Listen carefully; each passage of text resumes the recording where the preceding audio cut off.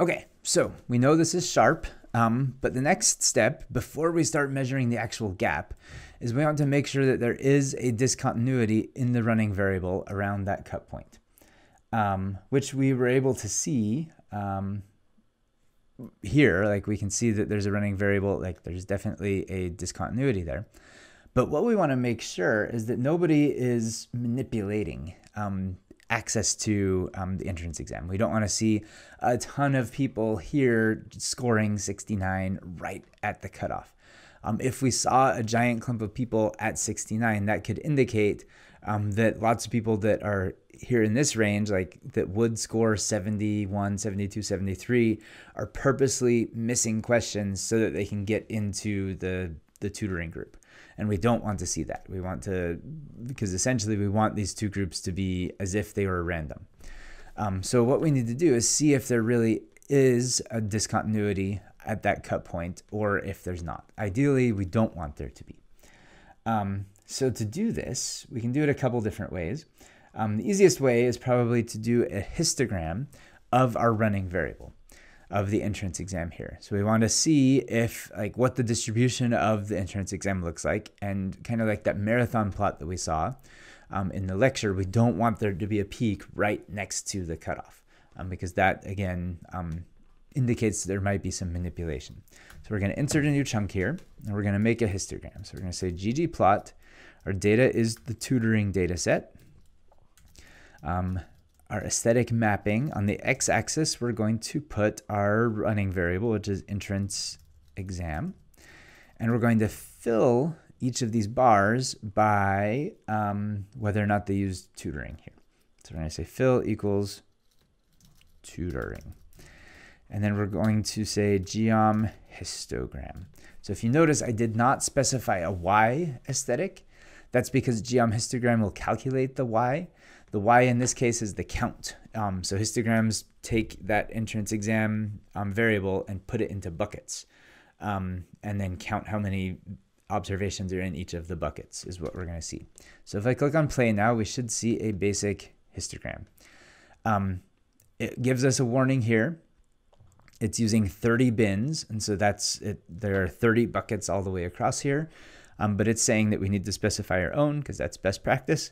So we can go ahead and do that. I can say bin width equals, let's try 5. That's probably too wide. It doesn't look like there's a huge discontinuity there. Like that looks pretty smooth. That's good.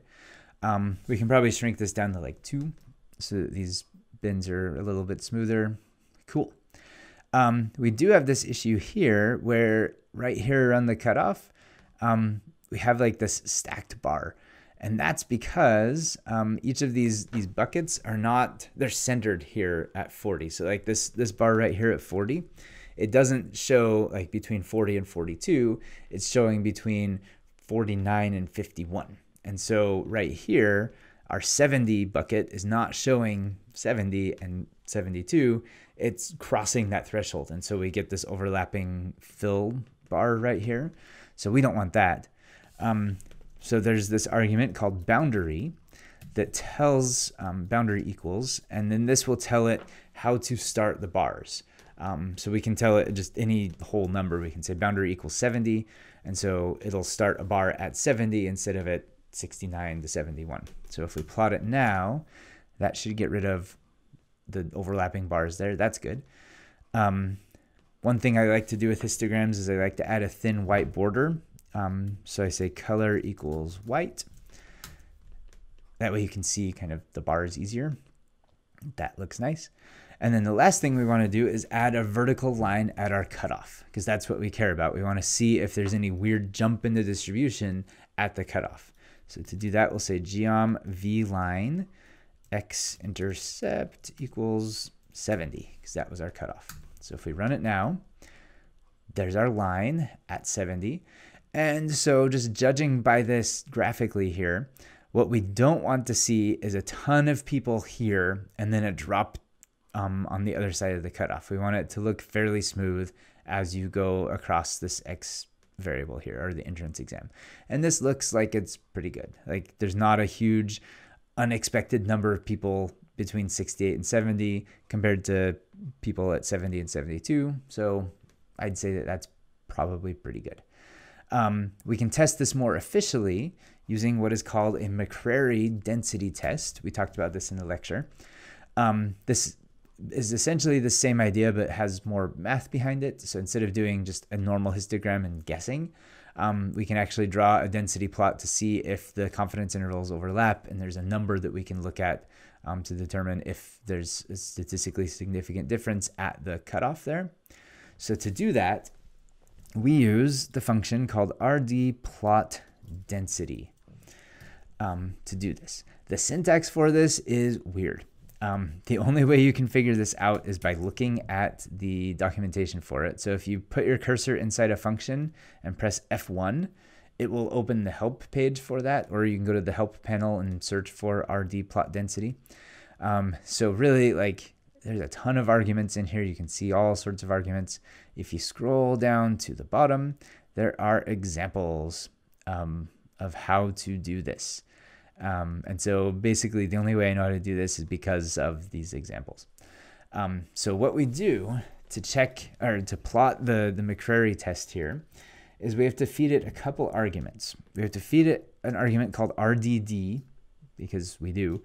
And what we have to feed it there is a function called rdDensity right there. And here we feed it the running variable. So that would be our tutoring $ entrance exam. This $ is ours way of saying, like, take the tutoring column or tutoring data set.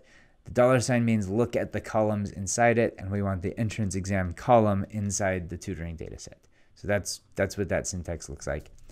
The reason we have to do this is because all of these regression discontinuity packages don't work well with dplyr and with the pipes and the other things that we've been doing in this class. So we have to kind of do this $ thing instead, which stinks, but that's what you have to do. So we want the running variable, and then we tell it the cutoff, which is this C. So we say C equals 70. That's our cutoff. Then we feed it another argument called capital X, because we do, because the documentation says to. And this is also the running variable, which seems kind of repetitive, but that's just how the function works. So we say tutoring $ entrance exam. And then the last argument we can feed it is just kind of convenient. We can say type equals both. What this means is it'll plot lines and also points. If you look at the documentation for type, it actually tells you what it does. Let's look at it. It's a long thing. If you click here, we can search for type. And there it is. So we can say type equals line, or type equals points, or type equals both. And it will plot stuff. So if we do type equals both, it'll do lines and points. So now if I run this, it should show a plot that looks like this. Cool. So this is our histogram that we saw earlier, basically this here. But we also have this density plot here. And we can see if there's a gap right here at our cutoff at 70. And it doesn't look like there is. There's a tiny gap, but it's within the confidence intervals on both sides, and so we're probably safe. If you click on this, this shows just a whole bunch of information about how it calculated that. And so that is basically our finding here, that there's not a huge difference. We're probably safe. There's probably not much manipulation going on. So we can proceed.